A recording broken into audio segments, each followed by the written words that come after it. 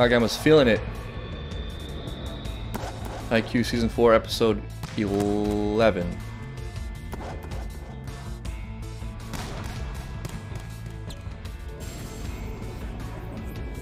Yeah, this grid visualization. Such a nice sequence.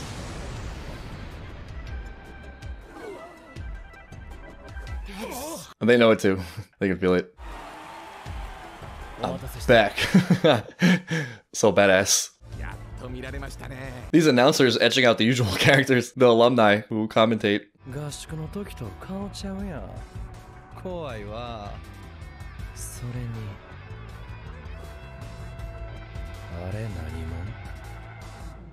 Well, if you don't know, you better find out. Tell me we're winning this game without telling me we're winning this game. We're definitely going to run into some fellow players from the camps. That's going to be true for Kageyama. It's probably also going to be true for Hinata, who just saw him as the ball boy. Kageyama is scary, though. It just feels like the sky's the limit with him. The more he sheds his emotional issues, the more he devotes 100% of his resources towards playing, the better he just seems to get without stopping. Which is going to be true in general for people, all players. But Kageyama has the gift, so you get this feeling like he'll never stop getting better. You could say he's going to the top.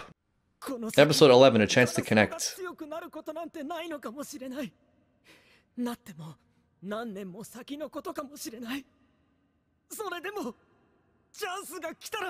Interesting.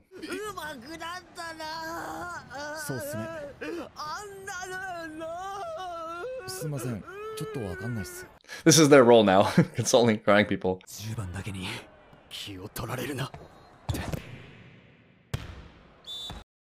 Yeah, he does that. His face and demeanor just does all the trash talking for itself. Glad he's on our side. No. Sure, it's because of the gelatin. Sponsored by gelatin. I certainly want to eat gelatin. Wow.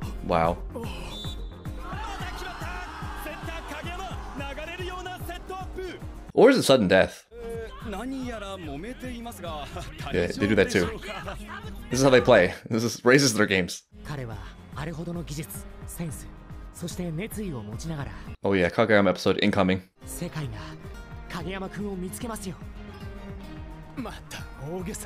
Nah, I feel it too. Yukai knows. You can feel it too.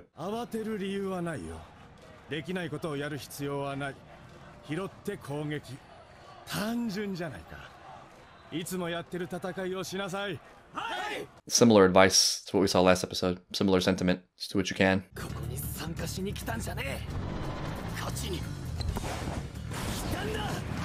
Please put up a fight. I actually don't. Don't. Coach seems nice too.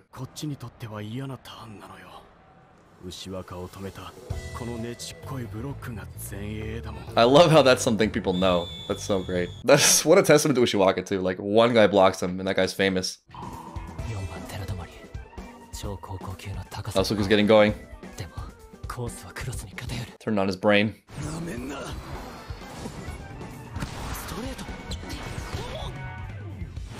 At least his placement was there. All tied up. Right? He always gets those crazy fluke shots. It's one of those things where like the luck is a skill. You saw the dink. Hinata doesn't get dinked on. I was there.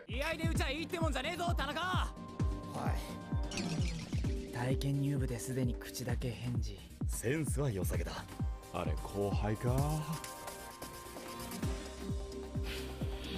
like the hair though. We're flashing back a lot to past Karasuno days.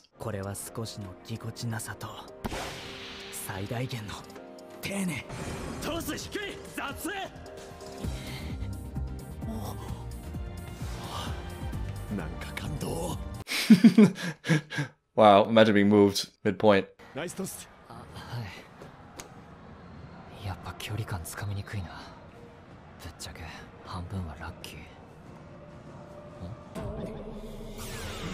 Are you jealous? Ouch. They're noticing his improvement. He worked a lot on placement. But he didn't really get to practice putting his hands in front of the ball in the meantime. He's like learning in real time. Hinata was there though.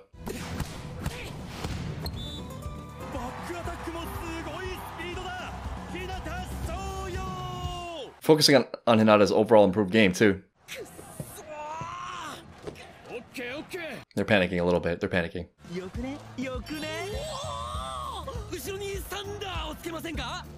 Where did he come from? He's generous, willing to share his techniques.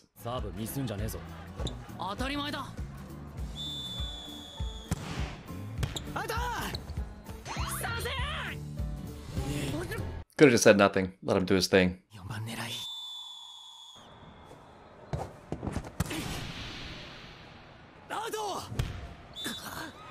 He's the next one. He's the next one for an arc. I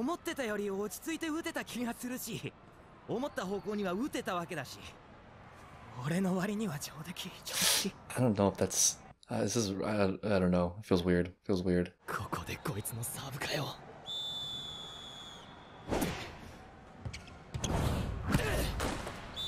What's going on? We worked on serve so... Well, I guess he didn't. He was at camp.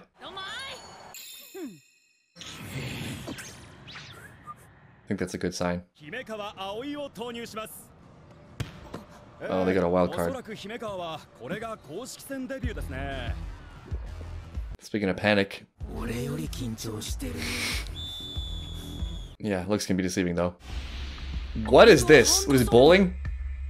I don't like this because I don't understand it. I didn't know you could do that. Just imagining it now though, I bet you could get a really good spin on it. Like an underhand ping pong serve. Or not. You got a really good spin right into his teammate's head. Thanks for coming. We appreciate the point.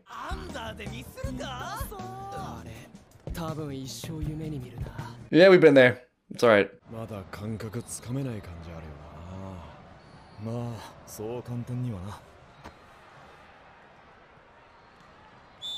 Too bad there was no way to practice here. That would have gone such a long way. That was fast. I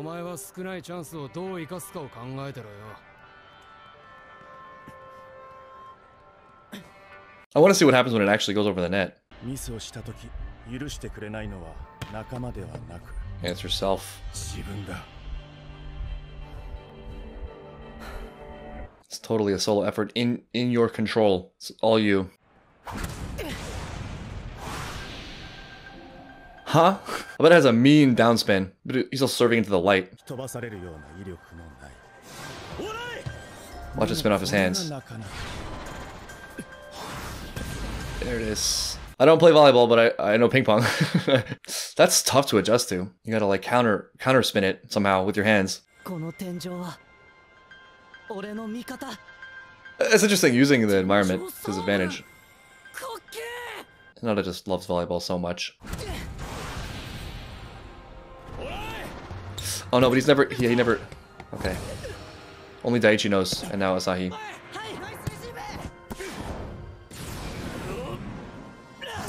Almost no one's gonna get that on their first try. You gotta talk about it. Talk it out.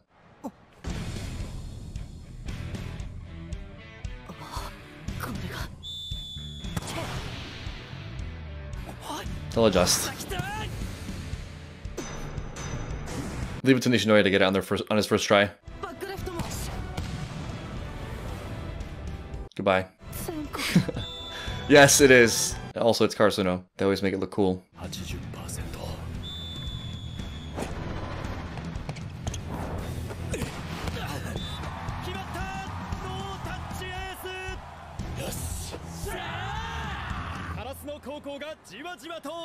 This poor team has just felt like they're on their back foot the entire time. It seems like the most tangible point is what they're focusing on. How much they focus on the panic itself and the failure itself, as opposed to what they're doing, what their strategy is. I mean, you even see Asahi telling himself exactly how he's going to serve. They're all doing that. It's also been really fun to watch Kageyama's more assertive nature at play in a game. Got dinked, unfortunately. Weirishima. Focus!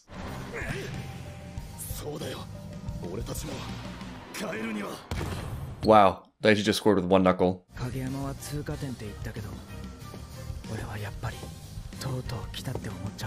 Very different perspectives based on their history. Kageyama's always had a big playing field.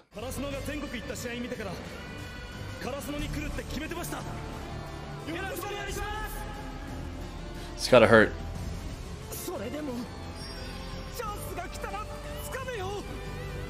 What a mixed bag of emotions. Seeing your team succeed but not being there to participate. That was beautiful.